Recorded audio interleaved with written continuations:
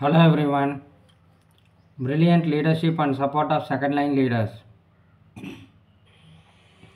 Clive, Warren Hastings, Elphinstone, Monroe, Marquess of Dalhousie, etc. displayed rare qualities of leadership. The English also had the advantage of a long list of secondary leaders like Sir Eyre Coote, Lord Lake, and Arthur Wellesley, who fought not for the leader but for the cause and the glory of their country. The Indian side too had brilliant leaders like Hyder Ali, Tipu Sultan, Chin Kulich Khan, Madhurao Scindia, and Yashwantrao Holkar, but they often lacked a team of second line trained personnel. Moreover, the Indian leaders were as much fighting against one another as against the British.